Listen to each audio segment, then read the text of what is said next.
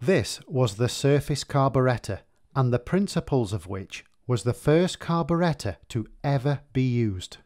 And you are now going to find out the unique way in which it worked and some interesting history behind it.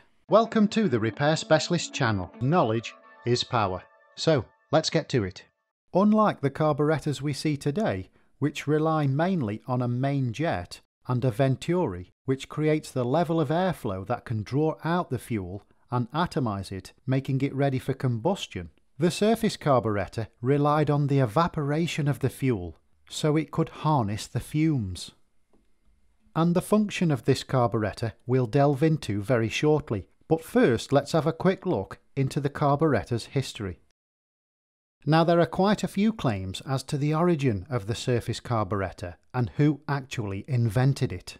And whilst there are many claims, this Surface Carburetor principle can be dated as far back as 1826, where the American inventor Samuel Morey invented and showcased his version of the internal combustion engine. Now this internal combustion engine didn't quite work like the ones we see today. It was more like a steam engine. But unlike the engines today that run on gasoline fuel, this engine's primary source of fuel was turpentine.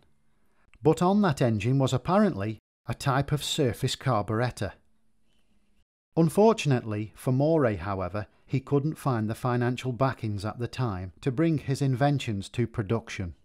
And so over the years that followed, many inventors and engineers started to produce the carburettor and patent it.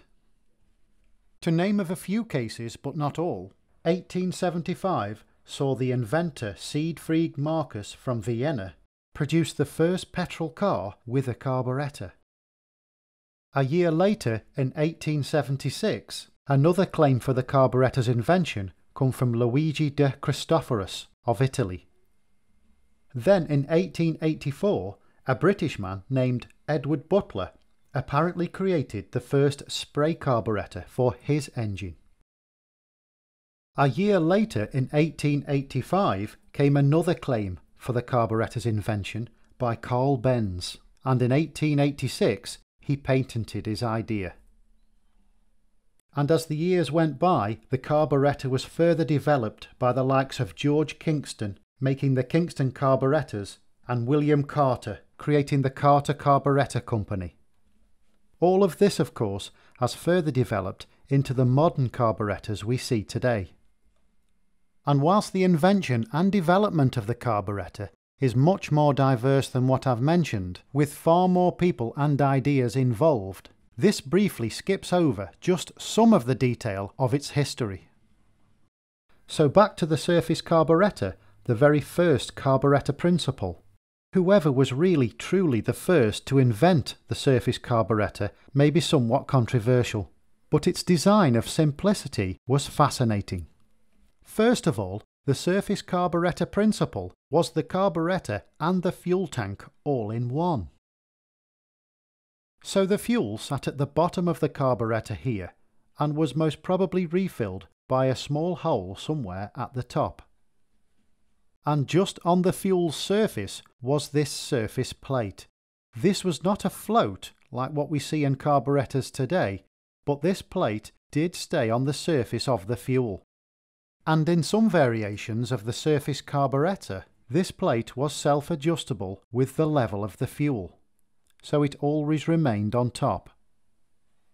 This pipe, known as the chimney, was the air inlet into the carburettor and part of the plate's structure.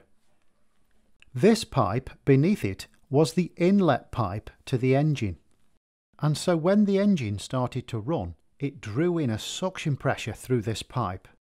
This suction pressure was felt throughout the pipe and in the air throttle control unit, most likely via a small hole connecting the main body of the carburettor to this air throttle controlling unit.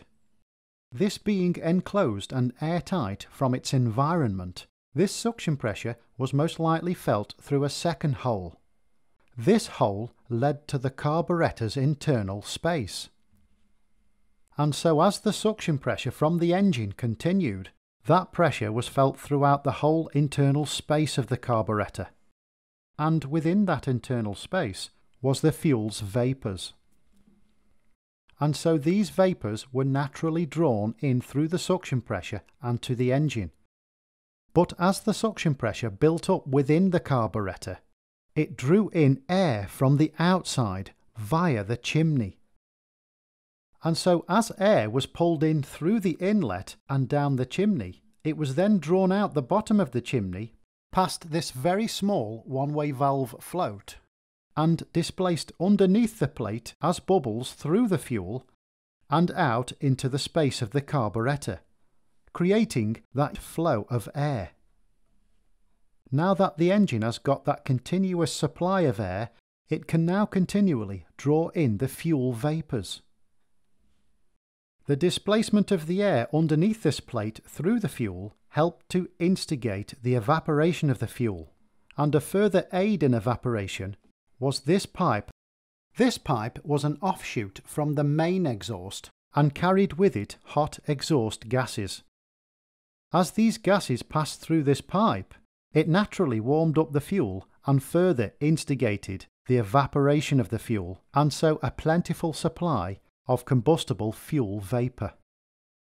So then, this combustible fuel vapour, which was hopefully now in rich supply, didn't have to reach the engine in this concentration. It was in fact adjustable by the throttle air control unit here. Because, as we saw earlier, the combustible air vapour mix has to first pass through the throttle air control area before reaching the engine intake pipe. And as it passes through, the throttle worked by rotating this barrel inside the unit to the point where the hole on the barrel is in line with the hole that enters the internal space of the carburettor, and this barrel can be moved in such a way that can open up the hole at the bottom fully, or partially close it, or fully close it.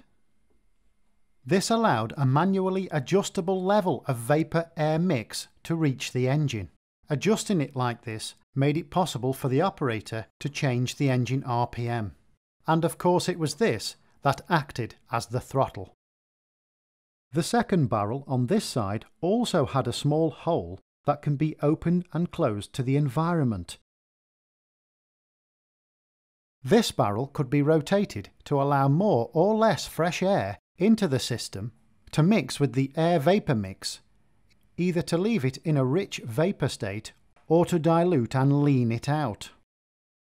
This barrel acted as an air-to-fuel adjustment, a primitive form of the fuel adjustment screws we see on modern carburettors today. As simple and primitive as this carburettor is, we can't help but stand back in awe of its design and the way it works.